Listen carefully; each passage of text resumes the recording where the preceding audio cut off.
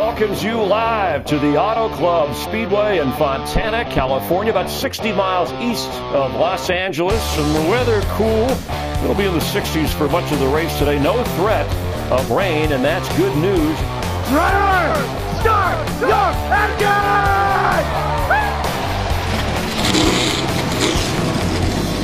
Boogity, boogity, boogity! Let's go racing, boys! Kevin Harvick's bid for 4 may have just come undone. What happens here? Let's see what they're close together going down the back. Harvick comes down, and then the 42 comes up. They make contact and turn the 42 sideways into the 4 Harvick, and he made heavy contact with the outside wall. What the hell is he doing there?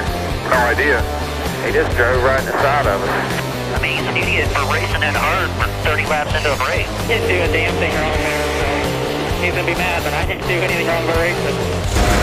Here's 2 laps ago, trying to go to the outside of Ryan Newman.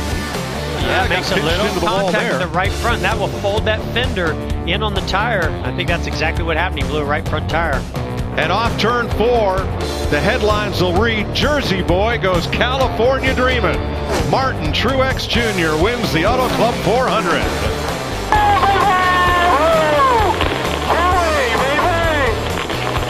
Oh yeah, man. Awesome job all day. Martin Truex Jr. taking home the checkered flag.